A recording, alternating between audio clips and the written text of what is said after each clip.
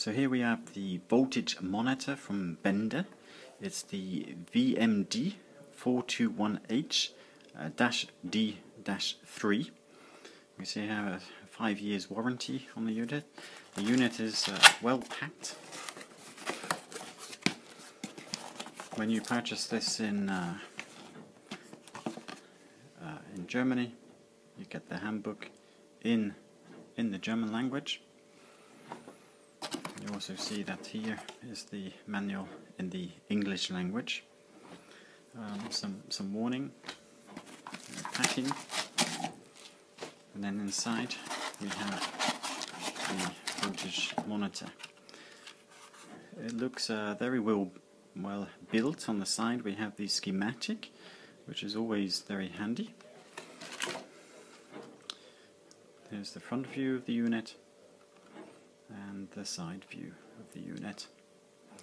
Initially, the course appears very high, so it wouldn't fit your standard board, but any control board or control enclosure it would happily fit in.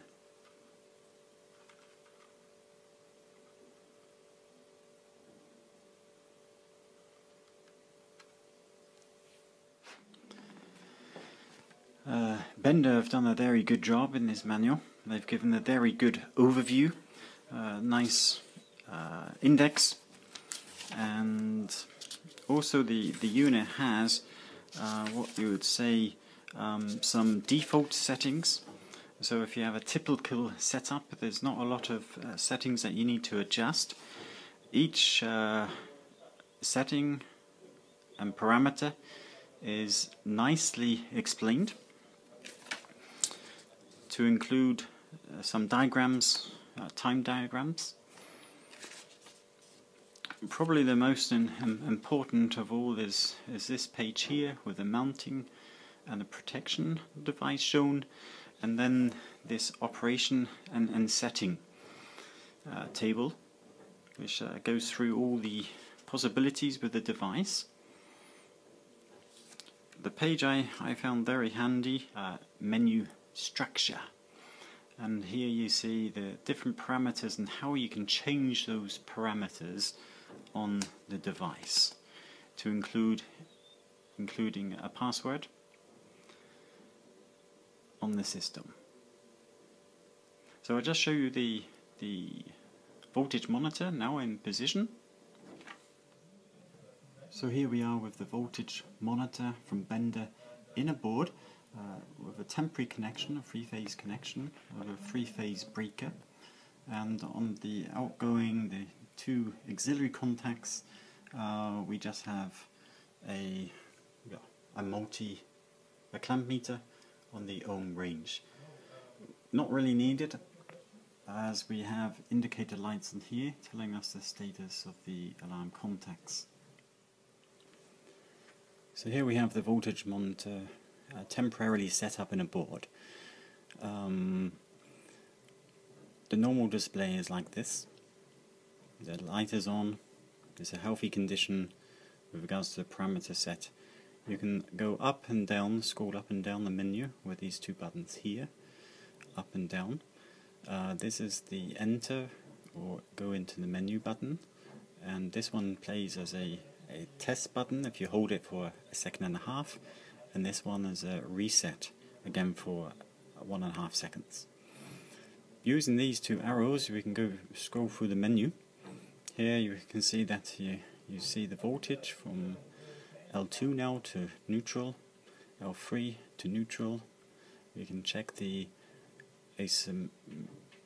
asymmetrical value real time.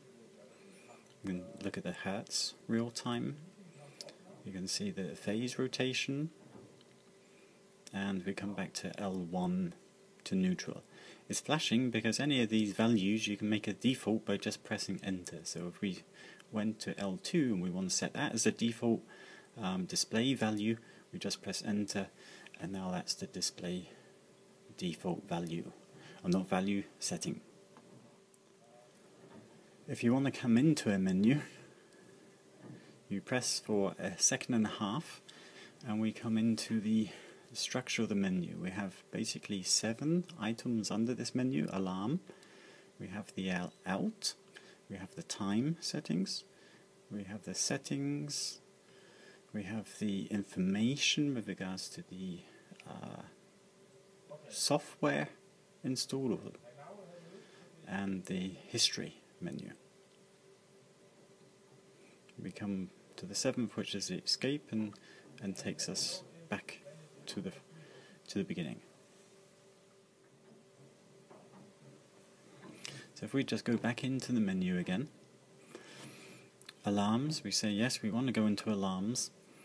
Here we are under the alarm menu with the undervoltage set at 205 volts, the overvoltage at 253 volts, the hysteresis being 5% of the U value, and asymmetric value 30%, under frequency 49.5, over frequency 50.5, and the hysteresis 0.2 of a hertz. And we have the phase rotation, and we have the escape menu. So we're still in the alarm, so perhaps we want to make a setting in the alarm, and we want to change a setting there. Say we want to change the undervoltage value, so we press.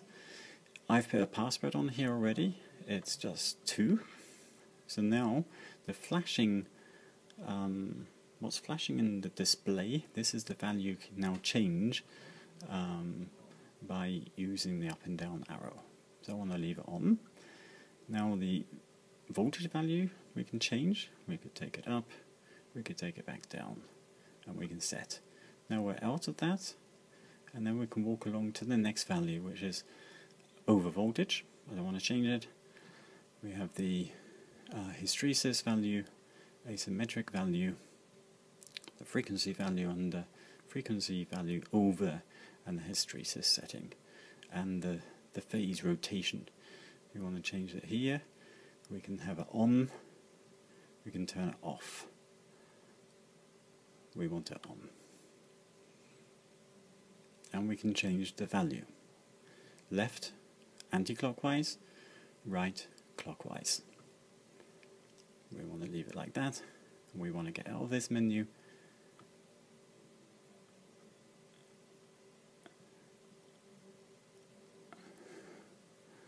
I don't want to change that, so I have to go in there. We want that back on, and we want right. That's good.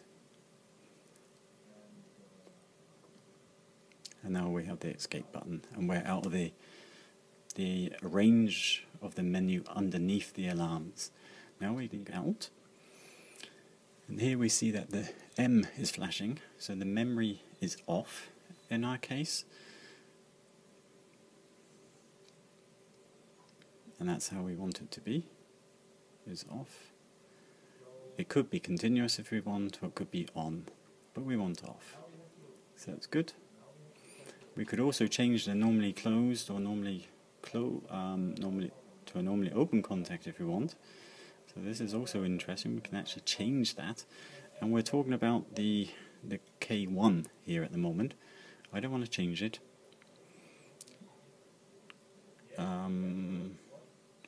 I do want to change it on here now, so we'll change the relay 2 to a normally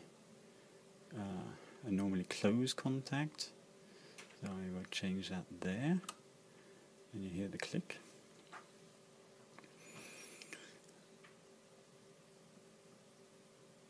And here we can change the LED, where we want the LEDs to be on or off, how we want them to be signaled. And we also have the relay, which we can also go into and decide if there's an error on that circuit, if we want to activate the contact or not. And I've got it on. We then also can delegate or assign this contact now, relay 1, where we get a signal with undervoltage, which I've got on. Don't want to change. over voltage, also asymmetric problem, also is on. Hertz under is on, over frequency is also on, and phase rotation is also on. Here also the S.AL alarm is also on, and this means that when the voltage comes back, that we can then program a time as to when the relays will become active again. I want that on, and there we have our escape. And we would do the same with the R1 if we wanted to. R2, sorry.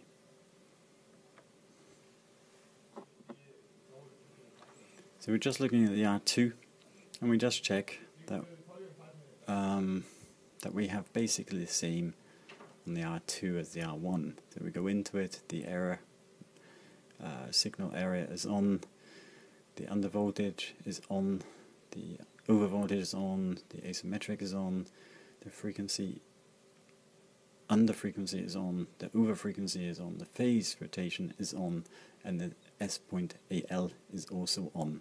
And then we have our escape. And we escape from the menu above. And that was our outs. Here's our times. So now in the time menu, we see T on. So, and this was for contact, or K1.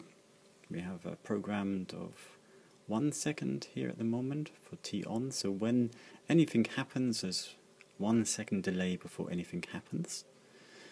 For relay 2, is 1 second also. Then we have a T time. This is the delay return time. So when the voltage comes back and it's within parameter, then there's 10 seconds before the relay contacts change.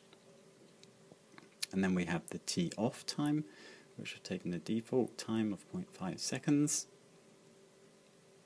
So it's a delay release time of the combined contacts together. And here we go, the menu again. We go down from the T time to the set time, set. So we can change the way the voltage is monitored by 3N or just 3 phase. So we want 3N.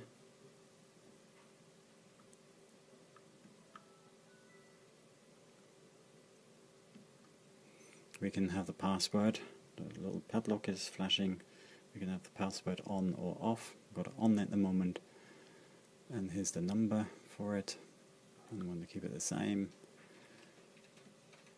We have the opportunity of going back to factory default settings. Don't want to do that. So we go to the next menu. Is also the preset settings. And we don't want to do that either now. So it's flashing on system, and system seems to be blocked at the moment. If you look in the manual, it says function blocked. So I think this can be used at the moment, and then we can escape. That is our set menu. We go into the INF, which basically then tells us in a scrolling sort of way the version of the hardware software on the device, or after the scroll has happened you can walk through it yourself. Then the last thing is HIS, history. You can enter the history and you can see the last problems that you had. And we can clear it if we want. So now